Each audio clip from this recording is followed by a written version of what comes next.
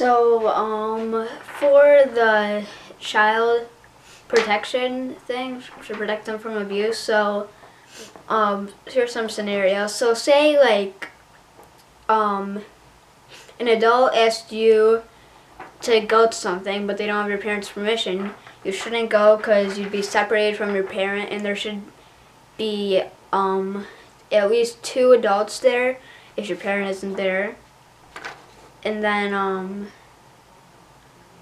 you should check with a parent first because you need to be safe. My trusted adults are some of my family and my family friends. My personal boundaries, like people can't touch me anywhere private, so if they try to, take big steps back and say no. And if someone asks you to keep a secret, then you don't tell, you don't keep it.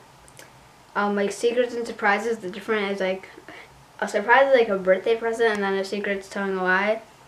And then like how to talk about if someone does something bad, you tell a trusted adult right away and you give them details.